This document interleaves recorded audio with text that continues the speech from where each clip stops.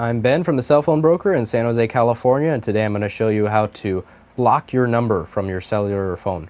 There are two ways you can do this. You can have a permanent block, which means you can call your cellular carrier and ask them to block your number permanently, which means that when you call another person, it'll show up as private or blocked on their caller ID. They won't be able to see who's calling them. They won't be able to see your phone number.